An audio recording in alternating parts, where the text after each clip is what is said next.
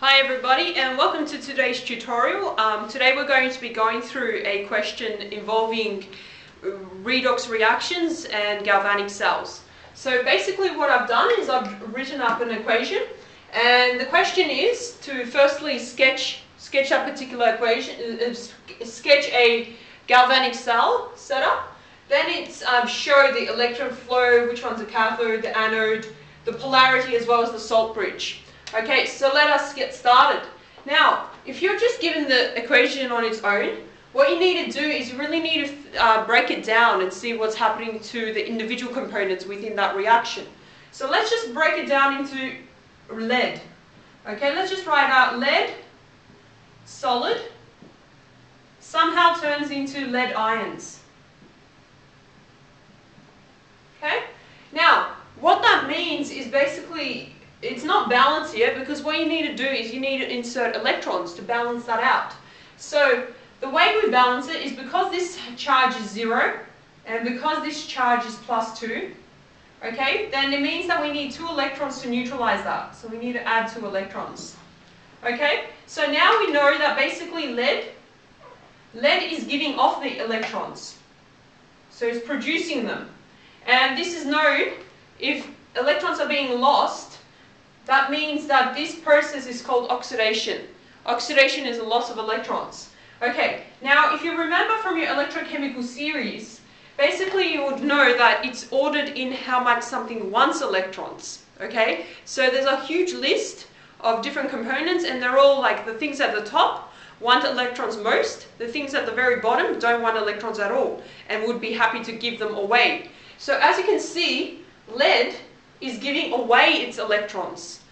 So that means that lead must be lower on the electrochemical series than, for instance, cobalt. Because cobalt is actually, we know from lead, if lead is making them, if lead is producing those electrons, then since that is a redox reaction, cobalt must be accepting electrons. Okay? Cobalt is accepting the 2 electrons produced here. So what we'll find is when we set up, so we know that lead, here's cobalt, you know, cobalt 3+, and then we have lead.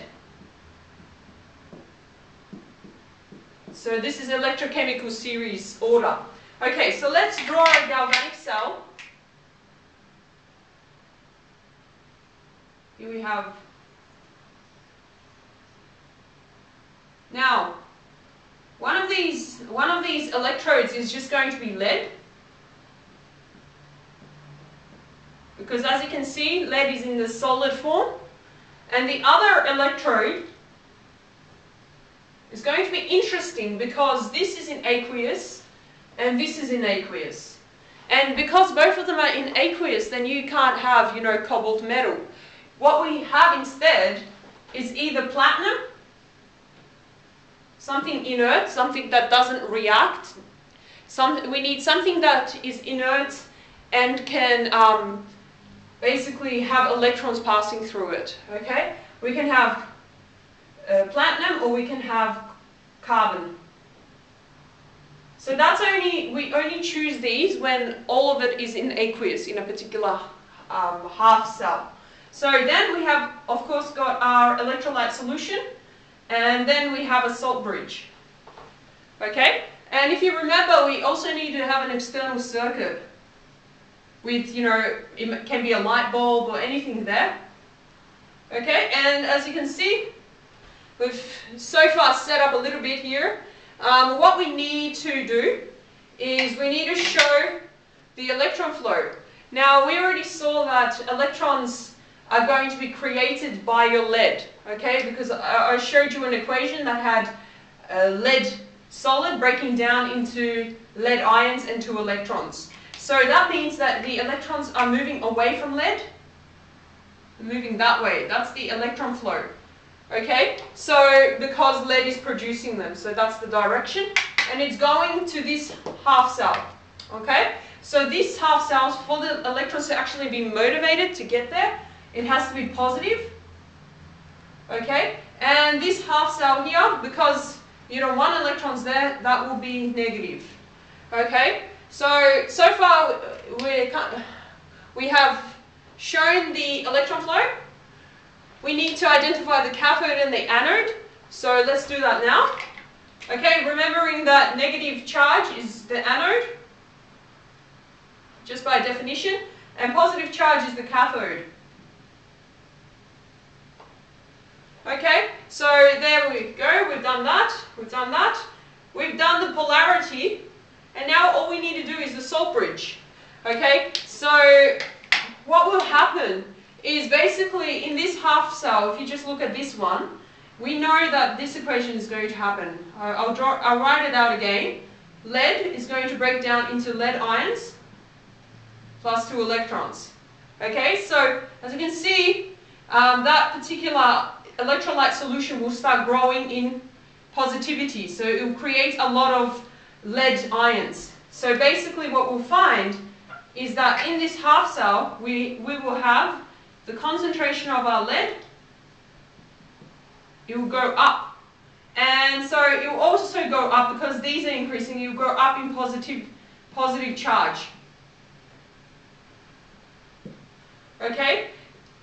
In this one here, you'll find that you're going to actually use up the cobalt and produce cobalt with a +2 charge. So basically the concentration of cobalt in that half cell is going to decrease. And so you've actually got a more negative. Because you're decreasing the amount of positivity you have, you're going more negative.